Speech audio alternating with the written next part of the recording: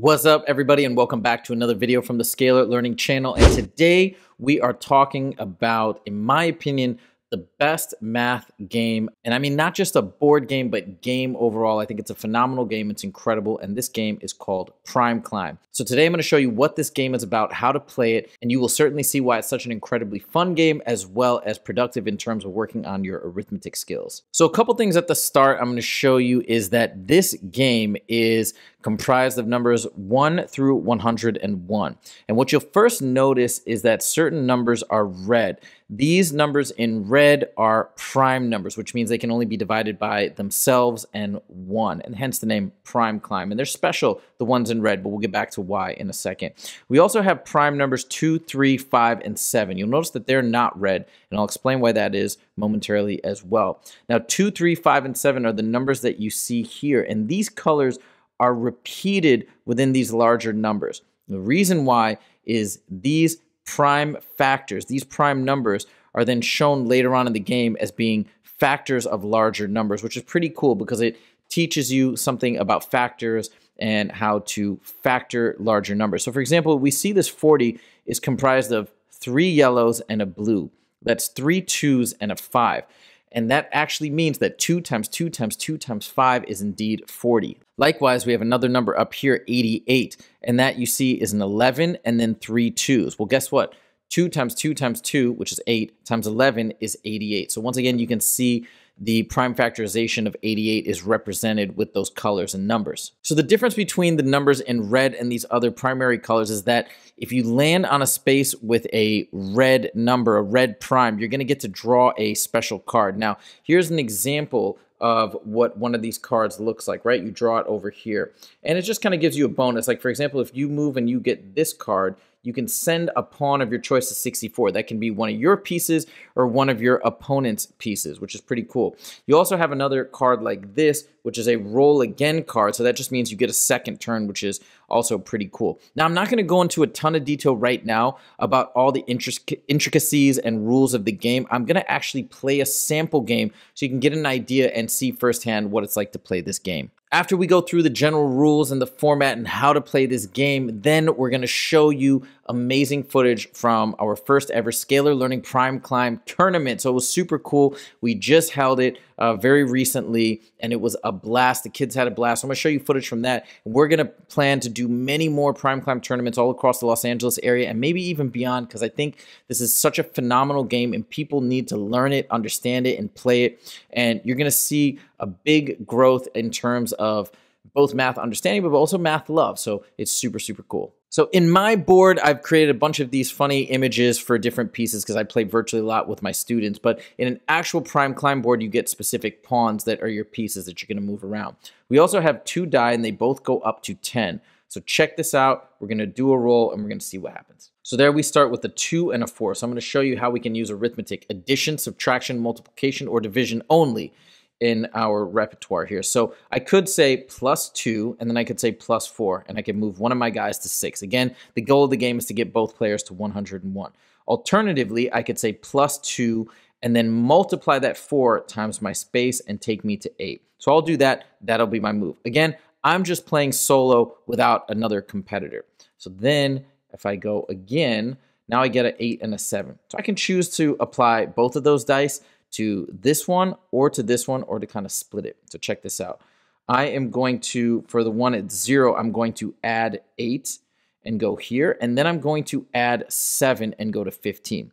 Now you might be saying, well, wait a minute. I could have also taken that 7 or that 8 and multiplied against this guy's space. And that would have been true. That would have gotten me to either 56 or 64. The reason why I don't like going to those positions is because once I get to 56, I can't multiply anymore. Because even if I do 2 times 56, that's beyond 101. We're not allowed to go to beyond those numbers. So I like these positions right here. Now I'm going to roll again, and we got a 6 and a 1. So what I'm going to do here is, again, I could add 1, go to 9, maybe add 6 and go to 15. By the way, you can't be on the same spot as your other piece or another player's piece. You actually knock that person back to the start, back to 0, okay? So those aren't viable options. But watch this. I got something really good here. I can multiply by 6. 6 times 15 is 90, and then maybe add 1 and go to 91. But I have another option. I can also add 1 and go to 16 and then multiply 6 times 16, and that's 96.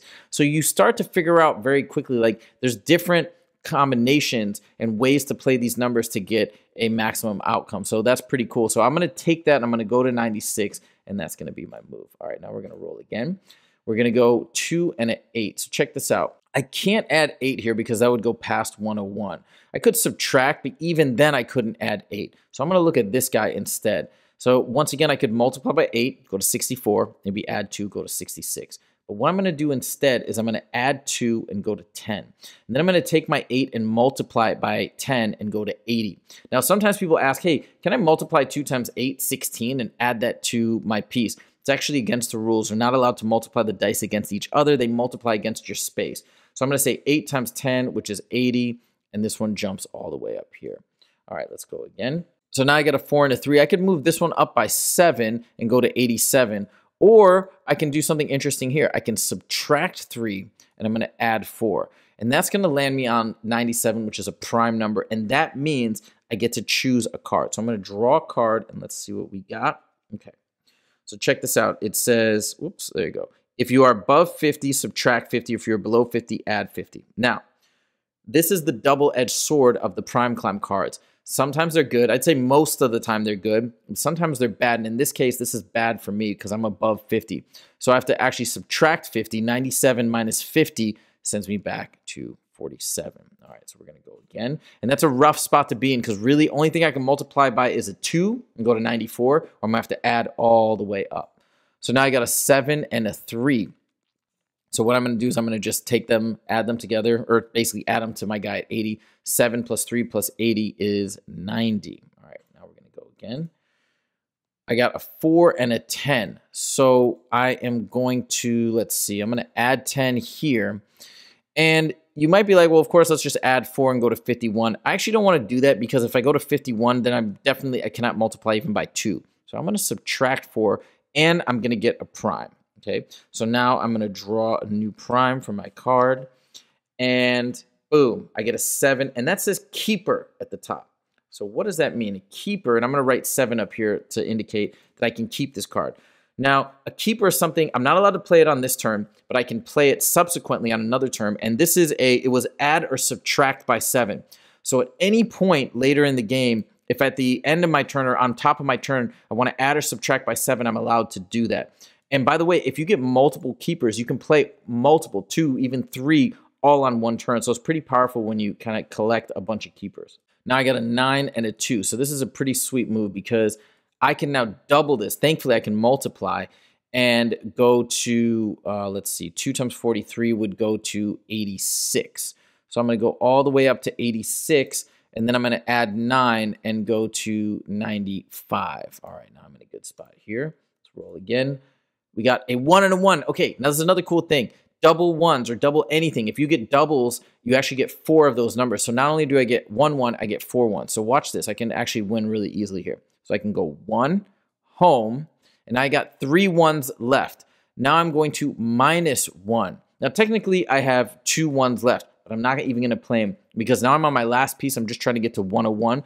So I'm not going to play those, but I'm going to play this keeper that's going to come in handy. So I'm going to add 7 to 94, which takes me to 101.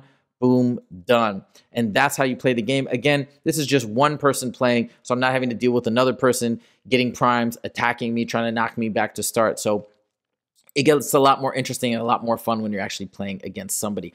But that's a general overarching statement of the rules, and I hope you check it out.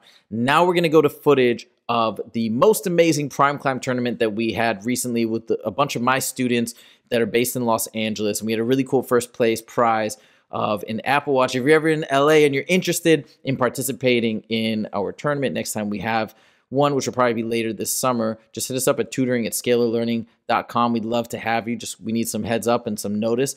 But that's it. Here we go. We're going to roll the footage, and I hope you enjoy. Thank you guys so much. Here we go. First of all, welcome to the first ever Scalar Learning Prime Climb tournament. Me and Sherilyn thought about doing this almost a year ago. Now I hope this goes really well, and I hope this is fun for everybody. And if it is, we're gonna do more of these. So for third place, we got a $50, third place we got a $25 Apple card, gift card. Second place is a $50 gift card to Apple, all Apple stuff. I hope you like Apple stuff. And then Apple Watch for first place, okay? So the main thing is addition, subtraction, division, or multiplication, and trying to do it in unique combinations. Get both of the pieces to 101. Anytime you land on a red, what happens? Q? You get a prime, and primes can be either good or bad. Mostly good, but there are bad ones. All right, so I'm gonna go first, I'll be blue. I actually get 4 sevens. So what I can do is I can add 7. And you could also multiply.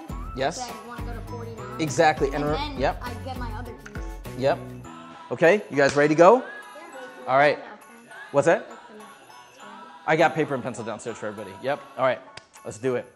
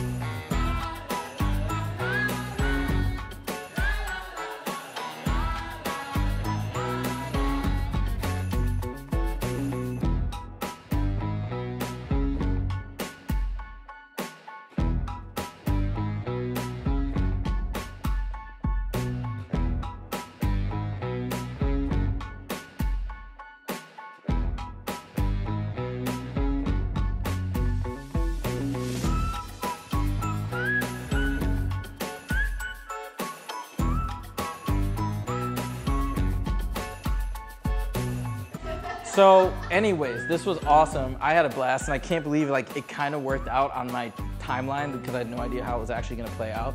Now, in third place was Carter. Congratulations.